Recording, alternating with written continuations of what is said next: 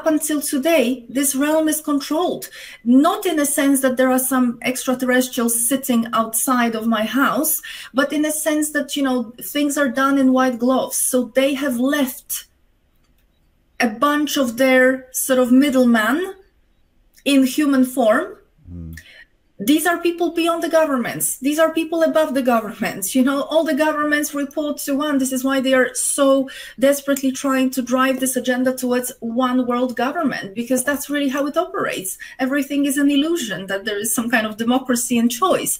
But the point back, because everything is connected here, the point back to what you've said, part of this big, big lie and part of this big sort of twist for us to not be able to see the truth so that they can continue to operate behind the scene in disguise was the fact that they would inject themselves into mythology. They would inject themselves into our legends and they would flip them. So, and they would inject themselves in terms of their capacities to what would reside in our memory, and they would associate that with them instead of what it should have been originally associated with, such as creating religions. So them coming in and creating religions and convincing billions of people in this world that there is a Godfather, and I don't even want to go down that route because it's not necessary right now. But the point being, they have controlled the narrative for thousands and thousands of years.